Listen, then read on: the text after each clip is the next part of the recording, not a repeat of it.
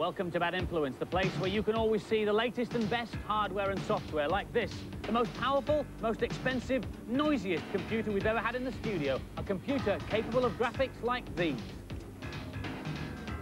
Our main review is Jungle Book on the Game Gear. And I'll be reporting from the first ever virtual reality arena, The Other Side. But first, a new piece of software that the bosses of Euro Disney could have done with is a do-it-yourself amusement park kit. Now, the idea is you start off with an empty field and you have to use that site to build the most profitable theme park in the world. So we go to this panel of icons at the side here and choose the ride icon. Click on that, get all the choices. There are loads to choose from: plane flyer, race car ride, merry-go-round. That's a good one. That's a teacup ride, so I'm going to choose that. That's one of my favourites. You just place it where you want it. And then you have to place the entrance and the exit so that people can come to and from it easily. Now, up here there's another empty space. And here I'm going to put a shop. So I go to the panel of icons again, choose the shops, get Mr. Wimpy Ices, Big Time Fries, Balloon World, that sounds good. They can all have balloons, that can make them happy. Click that there and there it is. So far, so simple, but actually it does get quite complicated. I'll take you on a tour of the park and show you. If we go up here, I'll show you my fantastic roller coaster, which was, in fact, working earlier on, but it broke down, and I put this maintenance man in the corner here on to fix it, but he's just spent so long having his tea break that it's still broken down. You can't get the staff when you're running a theme park. Over here, this is my haunted house. That's going quite nicely. The punters are queuing up madly, but one of the best things about the game is that all the people have a mind of their own, and there's sort of a knock-on effect. For example, if you don't maintain your park properly, hordes of bikers will turn up, vandalise your rides, and beat up your punters. In the final version, there'll be speech, and in the planned 3DO version, there'll be a special feature where you can click on a character just before they're going on a ride, and then you can see that ride experience through their eyes. This is a graphical mock-up of the roller coaster. Theme park is definitely one to look out for. Potions. I've been developing potions to help with the cheats. Now, today's first cheat is absolutely amazing, but it's very long. So, I'm going to use the potion N-Fast to help me get through it quickly enough. It's for Ayrton Senna's Monaco Grand Prix 2 on the Mega Drive. It lets you turn a car into a bike. Here goes. Enter the World Championship race. Then select New Game and select Beginner. Enter the name as Hang On exclamation mark with a dash in the middle. Then select End. Then start the race and retire. Then start the race again and retire again. And then on the driver's point racing table, save the round on number 6. Then reset the Mega Drive. Phew. Then go to free practice and select a track. Then press down and A together, like so, and select image training, like so. Then press down and A together again until the game comes up. And you'll be able to play it on a bike instead of a car. Hey, brilliant! Now for the antidote. Oh no, the end snail, it's gone missing. Slow down, man. Jungle Book is the latest Disney film to get the video game treatment. Mowgli's leap to the small screen starts with the Game Gear, with Master System and Mega Drive to come later. The plot of the video game is very close to the plot of the film, so here, following in the footsteps of the man-cub, is Adam. Yes, it's another film license, and yes, they've turned it into another platform game. But unlike in the film, Mowgli gets to kill things. The graphics are drawn pretty nicely here in a Disney style, although a couple of them don't animate too well, like the crocodile. The Mowgli sprite's okay, and so are most of the enemies. It plays music from the film, although because the Game Gear can't handle sound too well, they don't sound wonderful, but they can't really be blamed for that. This is the Falling Ruin stage, where there's quite a nice graphic effect of shaking the screen when the rockets are floor. It's one of the better stages of the game, with a more well-defined background and a bit more thought put into the actual gameplay. Here I'm supposed to be looking for gems, which will let you escape to the next level. And every time you step on one of these platforms, it just crumbles underneath you, so if you mash it one time, you're dead, and that's it. The snakes right there, they help you spring about and jump to places where you wouldn't ordinarily be able to go. This is a King Louis II stage with a King of the Swingers tune from the film. This is just basically another end-of-level boss sequence like you'd find in quite a few games, which doesn't seem to apply to Jungle Book too well, but at least the character sprite does look like what it's supposed to be. Warning to parents buying this for their kids at Christmas, it's not a cute game with no violence in it, it's a cute game with lots of violence in it. A great game with great music and graphics for the Game Gear. I didn't like the gameplay, and it's not true to the film. It's disappointing for such a big title. And so the final scores for Jungle Book, both the girls and the boys gave it an above average 4 out of 5. This is a cyberpunk's paradise, a techno cathedral filled with the hottest VR rides in the world. It's called The Other Side, and it's here at the Boston World Trade Center, and I just can't wait to get online.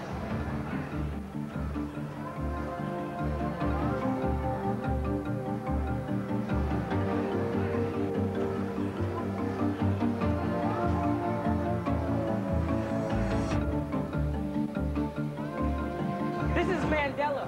Using blue screen and computers together, I can actually be part of the game. The computer can tell where the edge of my body is on the screen. So where the images meet, I can interact with the picture and create new games. Neat. Hit the yacht start. Power up. Engage. Brace yourself.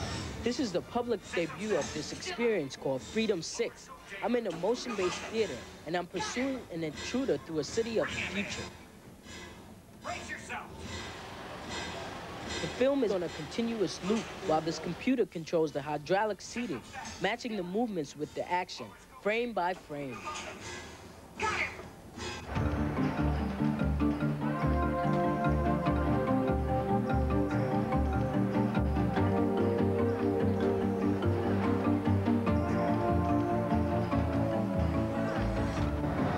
This ride takes all the ingredients of other simulators and adds an extra ingredient, G-force, to make the experience as realistic as possible. Inside, I'm going to be driving an Indy car, which is a very fast racer. See you later.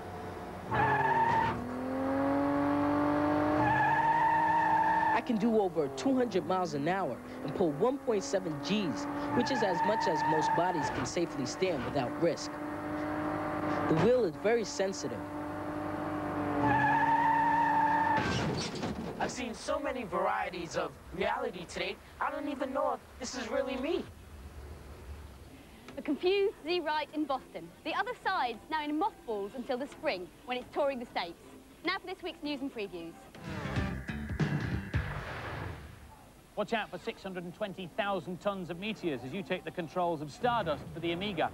In this cosmic shoot-'em-up, you pilot an intergalactic spaceship in your attempt to save the galaxy. It's a kind of 90s version of the classic arcade game Asteroids, brought right up to date. Available from a space station near you in December. In keeping with this week's weather, here's a first look at Winter Olympics. It features 10 sports and up to 4 players can play in turns.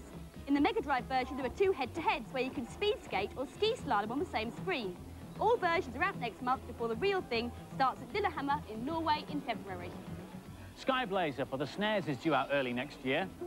This is an early version of the game which stars Sky, a young warrior whose true love has been kidnapped by an unspeakable entity from the netherworld.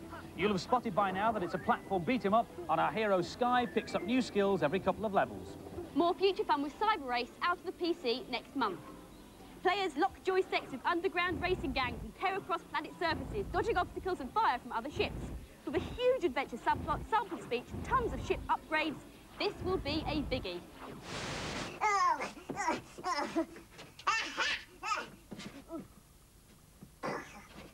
no! I thought that was the antidote, but it's actually enlarge. Oh, well, at least it stopped the end fast. This next cheat is for Battletoads on the SNES. On the Zit, Rash and Pimple screen, simply hold down A and B and press start, and you'll get 5 lives and 5 continues. Hey, now I need to drink the N small. Ah, there we go. Whoa! Whoa! Oh no! The N small, it wasn't diluted. Namrud, small but perfectly formed. There's an American computer company whose name you probably don't know, but whose work you'll certainly have seen. Their machines are responsible for the stunning computer graphics seen in movies like Jurassic Park and Terminator 2. The latest virtual reality simulators look so good because of the speed and power of this company's hardware. And with Nintendo, they're now working on a home machine which should be ready in 2 years' time. The company's name, Silicon Graphics. And whilst nobody knows anything about the home machine, this is what their professional models can do.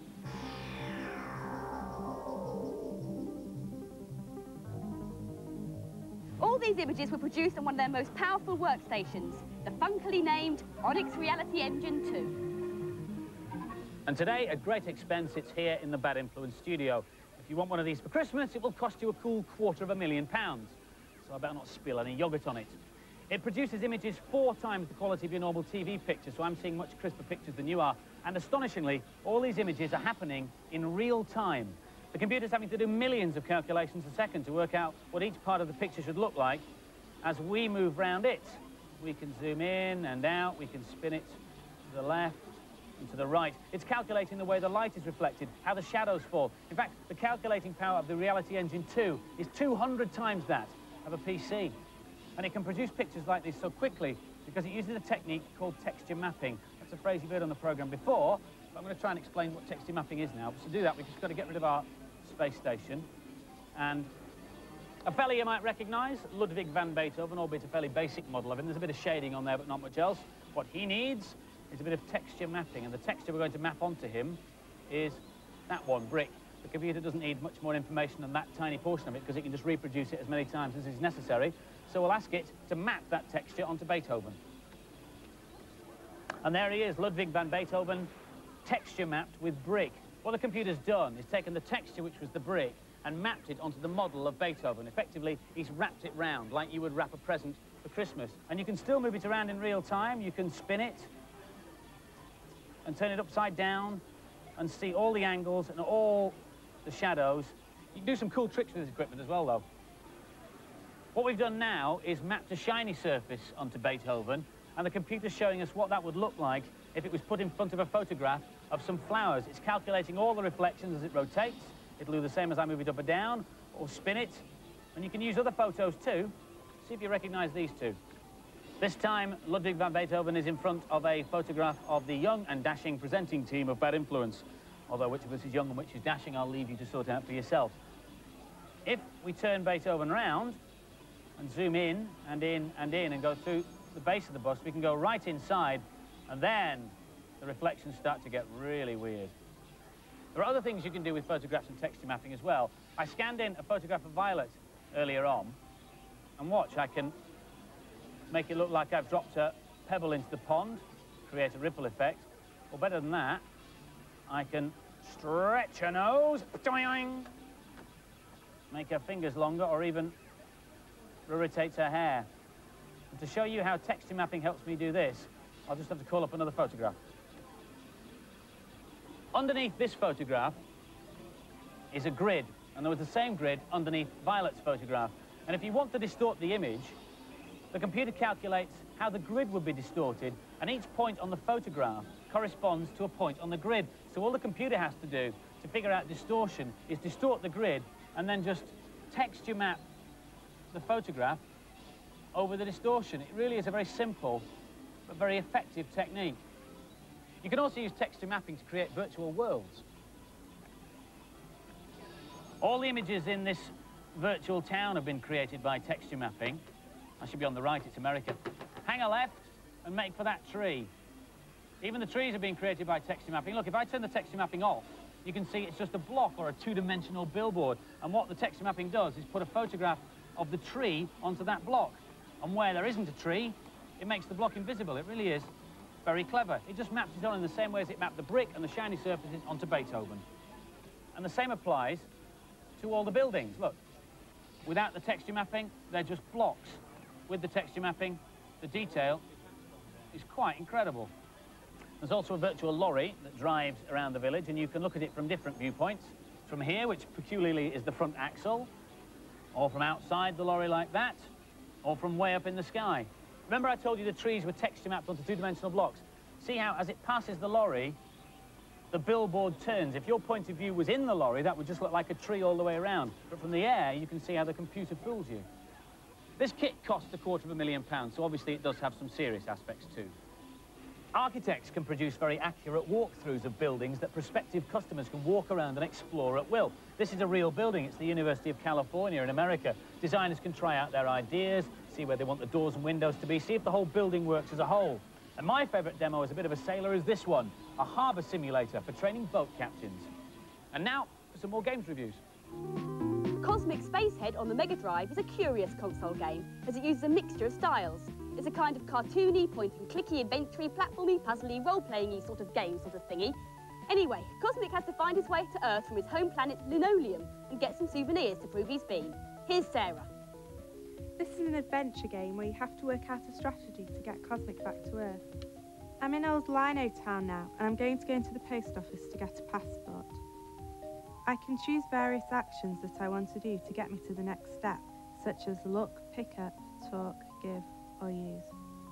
The controls are quite hard to use if you are not used to this sort of game. There are various other little games inside the overall game. In this platform level, you have to collect little sweets which help to get extra lives. If you're a patient person and like to puzzle things out, then this is your sort of game, but it's not really mine. Despite the cutesy graphics, it's not really for little kids, but if you like role-playing games, it'll make a nice change. This is a poor excuse for a role-playing game. The graphics are cute, but I didn't like it because it felt as if it should be controlled by a mouse rather than a joypad.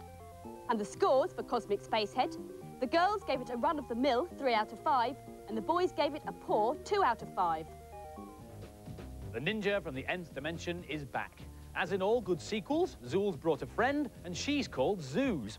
The story so far is that the evil Cruel has sent his henchman Mental Block to wreak havoc on the nth. You start in Swan Lake, so here, girding his loins for some foul play, is Wayne. For those who have seen the original Zool, this may look terribly familiar.